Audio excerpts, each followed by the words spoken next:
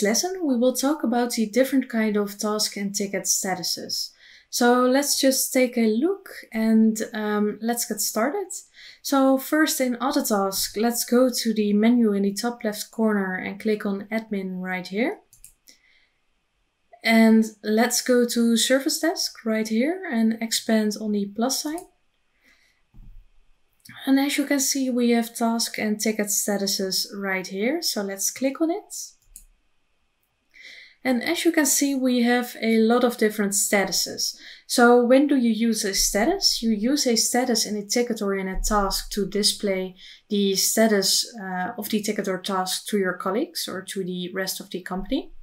And it's very handy to use, or so if, let's say, a customer calls and they want to know the status of a ticket, you can just take a look at the status right here, and you can just very easily tell the customer, oh, this ticket is planned, or we've scheduled it for so and so, or it's waiting for materials, or waiting from feedback from a vendor, or stuff like that. So it's really easy to just display the status of a ticket or a task.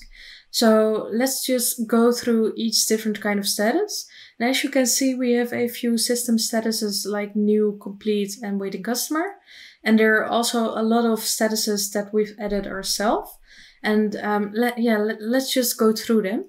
So when a ticket is created, it'll automatically get the new status. And the new status is just to signify that, this ticket is new and nobody has done anything with this ticket. So that's the first status. So let's talk through a little bit of the ticket flow, or the flow of a ticket, and go through each of the other statuses. So what we've noticed is that a lot of IT companies work with like a dispatcher, or they work with a call center, and they just want to signify when a ticket has been created, and after the new status, they just want to signify when a ticket has been classified, and when a tag has first looked at it and said, okay, well, all the information in this ticket is complete. So what you can do is you can add a new status called acknowledged, or some other companies just use, for example, the status accepted or the status assigned. And it's just to signify, okay, well, this ticket is complete and we have all the information we need to solve this ticket, or to start the troubleshooting process. And everything is complete, but nothing has been done with it. So it's not in progress yet. So there is also a status called dispatched, which is in a lot of situations used to signify when one tag sends the ticket to another tag. So they just get the status dispatched.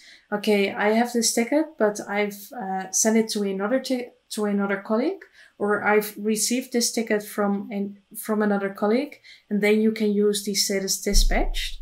The status planned is when you have planned the ticket, for example, for over a week, or for 2 months in the future, or stuff like that, and you just want to use the planned status to signify, okay, well, we have all the information we need and we have planned it right now, or we've already worked on this ticket, but the further steps should be planned.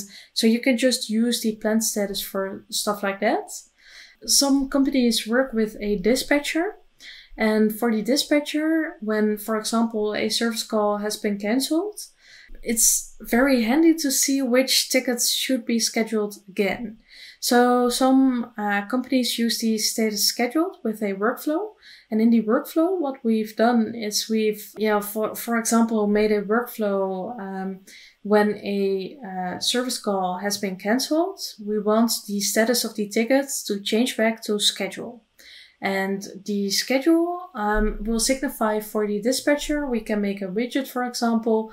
Okay, well, this ticket needs to be scheduled again. And after it's been scheduled, the dispatcher can just change the status name, for example, to planned or to dispatched, for example. Well, the customer node edit status, it's pretty self-explanatory.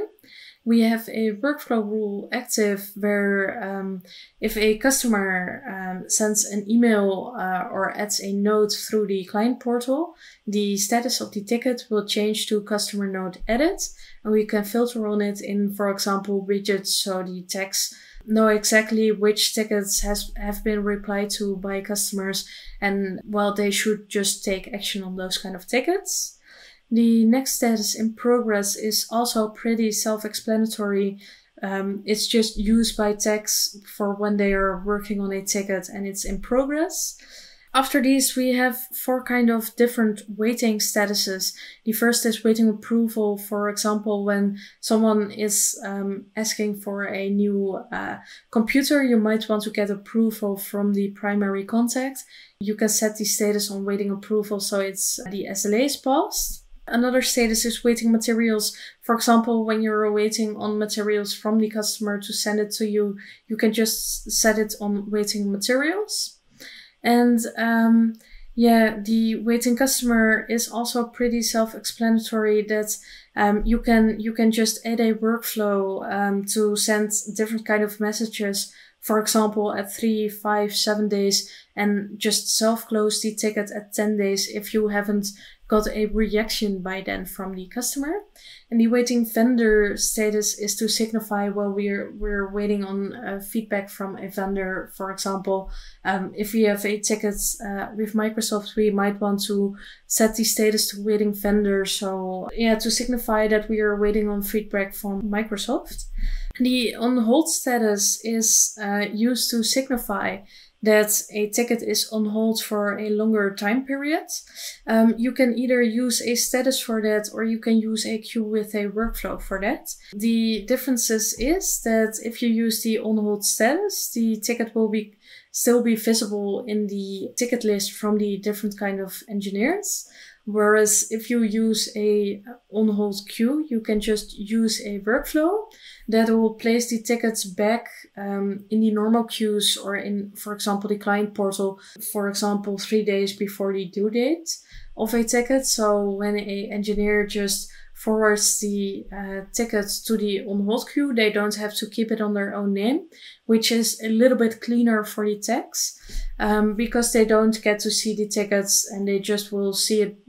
It'll be transferred back to the right kind of queue when the due date is within reaching distance, or whenever the due date is near. We use the pending completion status for tickets which have been resolved by our techs, and after the pending completion status, we have a workflow which will automatically send a message to the customer or to the user saying, well, we've solved your ticket.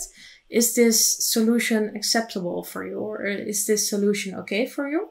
And if it is, then they don't have to do anything. And if it isn't, they can just reply to the ticket and it'll revert back to the customer note edit status.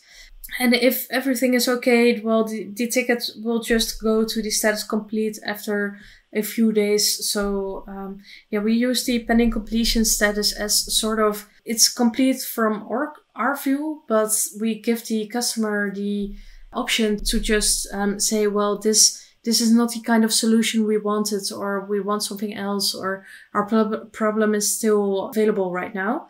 So yeah, that's how we use that, and it'll automatically through a workflow go to the next status which is complete. And we also have a auto resolved status.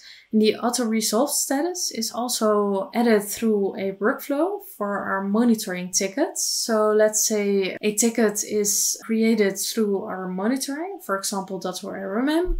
We want to make a user-defined field, or UDF, for auto-resolved yes or no. And after a ticket is auto-resolved, we have a workflow that'll set the UDF to auto-resolved yes. And after it'll go to complete, or a workflow will set the status to complete. And why is this? Because this way we can always view back or get a history which tickets have been auto-resolved before. And if a ticket has been auto-resolved before and it is reopened by our monitoring, then we know we have to dig a little bit deeper, or we have to get to the bottom of or we will have to find the cause for the creation of this ticket. We know when we have to dig a little bit deeper. So yeah, those are all the different kind of statuses. Let's take a look at the second column, which is SLA event. And the SLA event, as we've discussed before with the SLAs, will just signify when each SLA event is triggered. And as you know, the waiting customer status will pause the whole SLA. So the due dates for the SLA will be set or will be recalculated when the ticket gets another status. Yeah, so that's it for the ticket statuses.